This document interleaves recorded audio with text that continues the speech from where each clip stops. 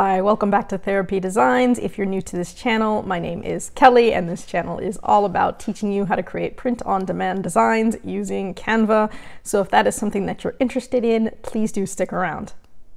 So in today's video, we're going to be going over how to create this design right here. This is a really simple one. The technique that I want to show you is more about how you can select a graphic that you like and literally recreate it to make it your own. So if you want to learn how to create this design, please do stick around. So as always, we're going to go ahead and start with our blank backdrop. This is 4500 by 5400 pixels, and I will go ahead and design on black today. So I'm just going to go ahead and select my, my blank canvas. I'll go to the left top hand corner where it says background color, and I will just go ahead and select black. And then from here, what I'm going to be doing is showing you how to create another sports design. This one is going to be sort of that more ripped style. And of course, you can always use these frames for anything else. But I'm going to come up to the top left-hand corner where it says elements. And there's different ways I can do this. I showed you kind of how to do something with claw marks. It's sort of similar. I can always put ripped fabric or ripped anything and see what comes up. For this design, I'm actually going to do one that I know already exists. So I'm going to do basketball, and I'll show you what I mean. So I'm going to search for graphics, and there's certain graphics that I'm going to show you.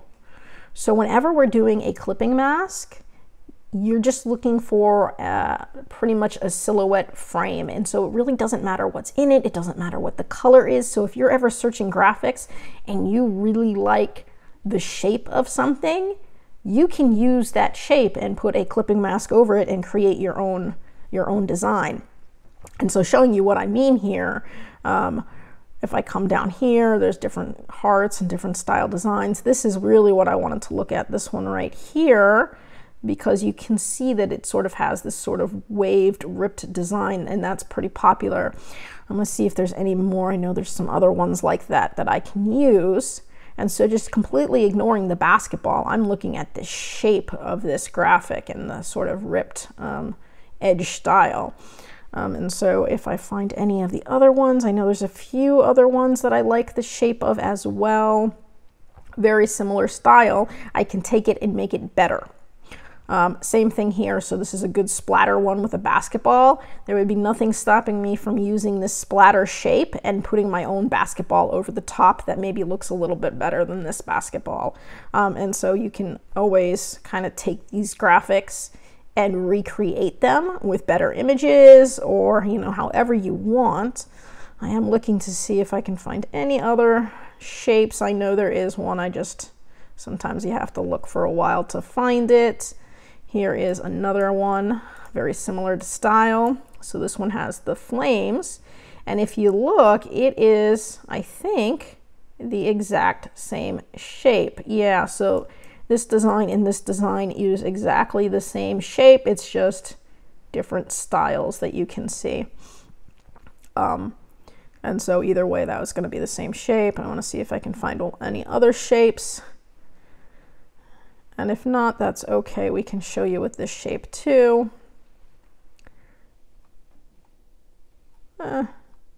Sure, we'll just use this shape so I don't have to keep searching forever.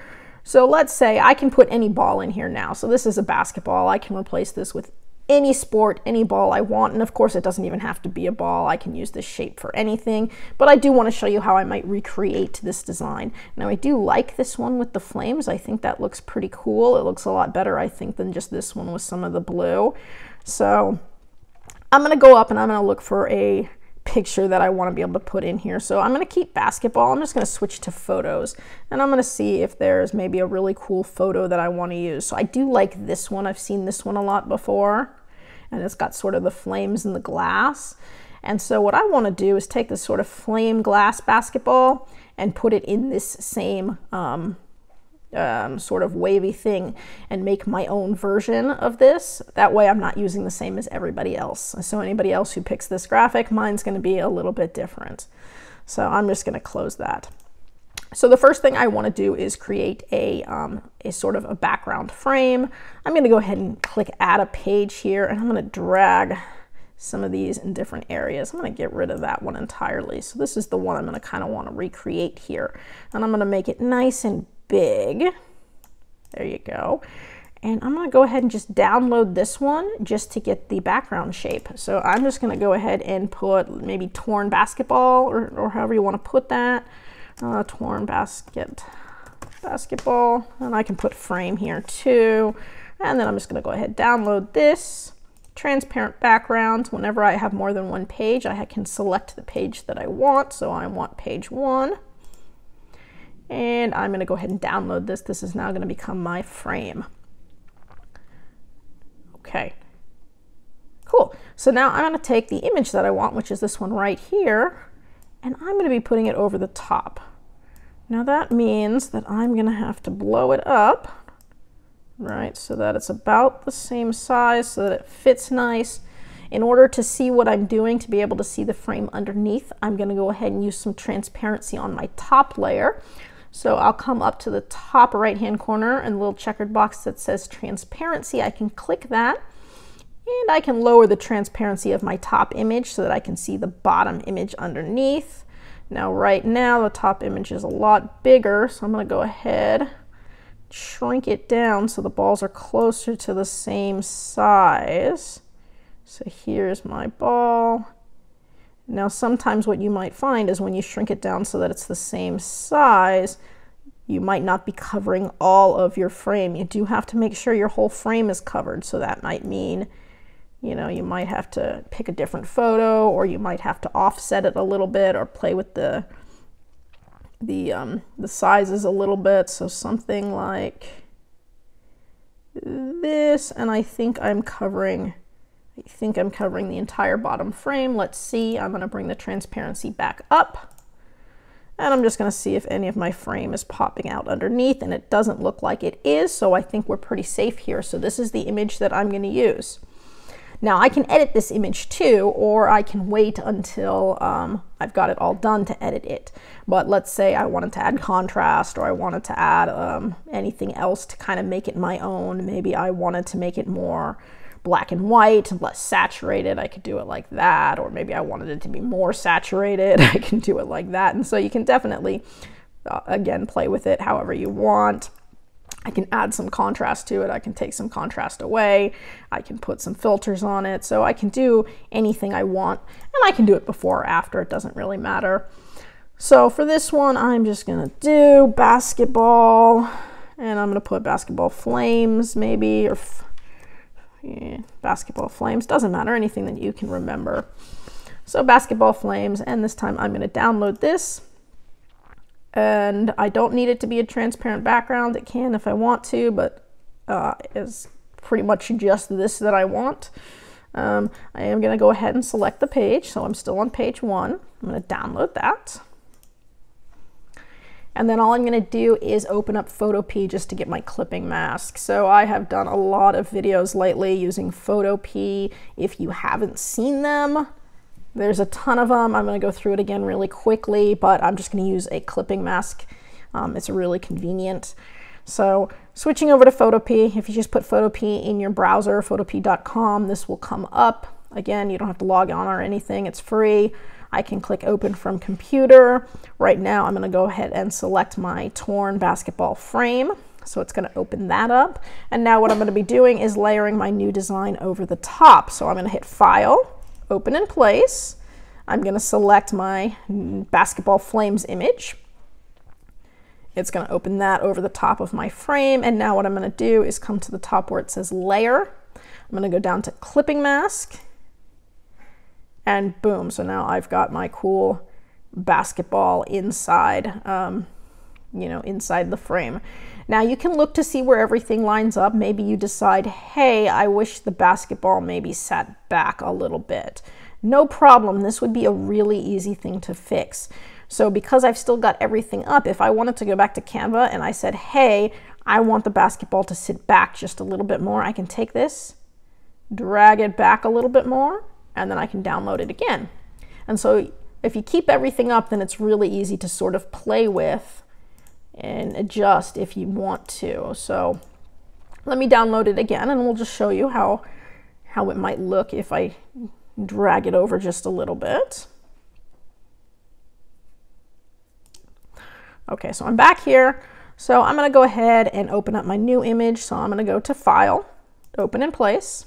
I'm going to put my new one right on top. And then I'm going to go ahead and do a clipping mask again. By the way, you can do this as many times as you want. So you can just keep layering image over image over image and use the clipping mask, and you'll get that background shape. So you can do this a zillion times. So I'm going to go to Layer.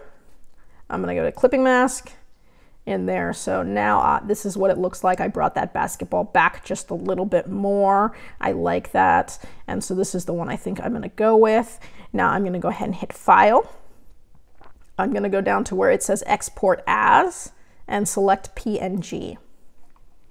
I'll give it a second. A box will pop up right here. And so I can change the name of it, or I can keep it the same, doesn't matter. So I can do, you know, basketball, flames, torn. And then I can go ahead and save it. And so it's going to download it. And now I'm just going to jump right back over to Canva, and I'm going to open it again. So real easy. Here I am on Canva. Here's my original picture. I'm going to move that out of the way for now so you can see what the original one looked like. And now I'm going to go to Uploads, and I'm going to upload my new design. And I'll give it 1 second to download here. Perfect. Okay. So now that it's downloaded, I can click on it and drag and drop it right over here. Woo! What happened? Wait a minute. Back that thing up. Let's go ahead. I'm going to drag and drop right there. I was wanting to cover this top one up. Okay, so you can see here is the original one, and then here is the one that we just created. So they're going to have the exact same shape, the exact same style, but now they got different images in them. You know, the benefit to doing your own graphic like this is if somebody else was doing a similar design, they might pick this graphic and say, hey, this is the one I want to use. Well, you don't want to have the same graphic as anybody else. You want yours to be original and unique. So by picking a different graphic and putting it in there, I can create my own unique design, one that nobody else will have. So odds are nobody else chose that exact same photo and that exact same frame and recreated it like this. So this would be a unique design. So I can get rid of the first one, and now I have my unique version, and I can use it here. So again, here I could use any photo effects on it I want. You know, if I wanted to, I can add text at this point. I can do kind of anything I want. I could even go ahead and put like a cool outline around it if I wanted to. So there's all sorts of ways you could play with this. If I wanted to come to edit image, maybe add a shadow or drop shadow, anything like that, I could. An outline. So let's just show you what it would look like with an outline, which I've done a lot of times in the past too. So if you haven't seen those videos, it goes over it step by step. But let's just say I wanted to add a little bit of an outline here to that, just to give it some pop. I could do it this way. I could also change, you know, the color of the outline. So let's say I wanted to add in that yellow, and I can still use my eyedropper feature and do something like that. And so that's kind of cool the way I make that pop, and I like that. If I maybe want, maybe not quite that color, I can use my eyedrop feature again as many times as I want to sort of change the style. So I like that one, looks a little bit better. So maybe I'll do something like this. I'll click apply. I'm going to give it a second. It does take a second to finalize here. Boom, so now it's got a little bit of an outline around it. That's a pretty thin outline. Again, I could have made it as thick as I wanted to, but that's going to make sure that it really, you know, pops on any background I choose to put it on. And so pretty simple clipping mask. I've shown you a lot of different clipping masks. The point of all these videos is to show you just how many options you have, so things that you might not have thought about when you were selecting clipping masks.